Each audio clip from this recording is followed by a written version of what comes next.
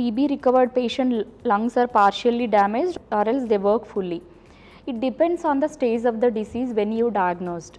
If you seek medical help as early as possible, then the damage that is going to happen by lung infection or tuberculosis infection will be less, and definitely your lungs will be recovered fully.